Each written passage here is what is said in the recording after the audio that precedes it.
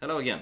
Welcome to the Antiques Hunter channel. I'm Russ, and like always, I'm filming here at the Antique Storehouse, the place where everything is possible and where you can see the most amazing things you ever imagined.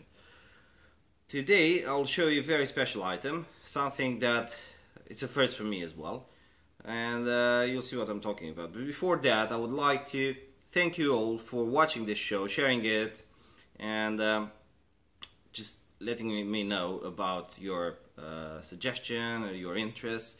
I'll try to do everything possible to actually answer all your questions and answer your curiosity and try to make this as fun as possible. Today I had my plan was to actually do something a bit different. I was thinking to go back to some films and bust some films. That's on my table, it's on my list, so just be patient. But before that, well, just by happening, I managed to get my hands on a very special item, and you won't see many of these. So I'll make the long story short. Think about it this way. We are in Paris in the 1870s, probably just after the Prussian-Franco War of 1870-1871, where the French were kicked.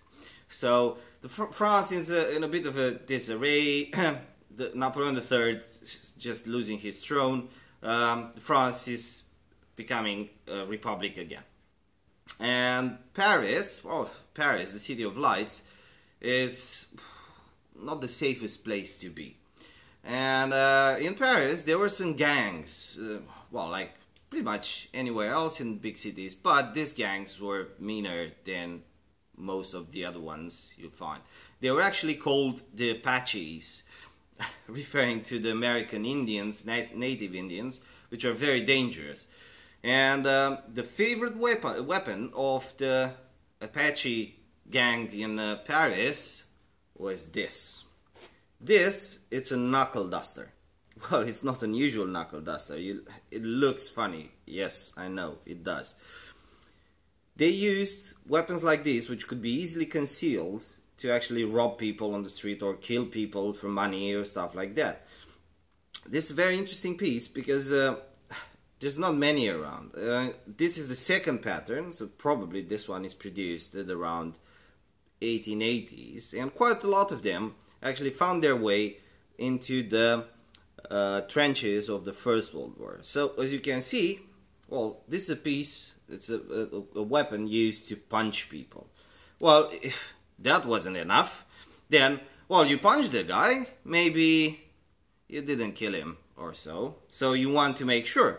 So if you want to make sure that he's dead, well, you take a knife out and you stab the poor bloke. And if that isn't enough either, well, you have a double action revolver, 6 rounds in 32 caliber. It's more like it's a 6mm weapon, so it's, yeah, it is equivalent with the 32 caliber. And well, the poor bastard doesn't have a chance. As said, quite a lot of them found their way into the trenches of the First World War before the proper knuckle-dusters were used. Some knuckle-dusters made of brass, which were a bit more solid than this piece, well, if this is not solid enough. And eventually you have knuckle-dusters with a proper knife on the other end.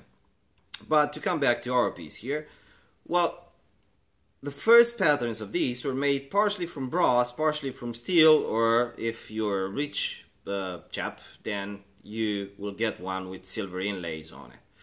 And the first version of this would use different kind of revolver, so, because this is a double action center fire. Well, the first ones that were made, probably around 200 and something, probably 250 of them, were made with a different system. It was a rimfire revolver. So basically the cartridge was a bit different, and I won't get into details of that. Maybe we'll get to the ammunition at one point. To be able to fold this again, by the way, you just push this button and it goes back. And yeah, when the centerfire cartridges started to become popular, then they changed this into a centerfire piece and made all of it of steel because it's a very solid weapon. To reload the cylinder, you use this trapdoor here, so that will allow you to load the cartridges. And your question will be, well, yes, okay, that's how you load, but what about taking the cases, the used cases out, because there's no extractor or something like that, because you can't remove the cylinder. Well, they thought of that, and actually they made this rod which screws into a hole there. So you push the empty cases out with this rod, and after you've done that, you just reload again. You'll say this is not a fast process. No, it isn't, but the whole point is that you don't use this as a revolver necessarily, you just use it when you need it. So you don't shoot rounds after rounds after rounds. The whole point is that you have six shots which you'll use in one fight or something, and after they are depleted you usually run away with the money of the owner or something. So yeah, this is a very rare piece. This is serial number 23 of the second issue. I don't know how many of these were made, but we know that the first series were about made between 200 and 250, so probably this will be pretty much the same.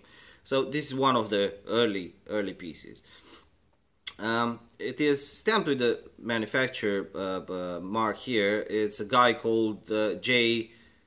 Dela X. I'm not very good with French, so you make it up for yourselves.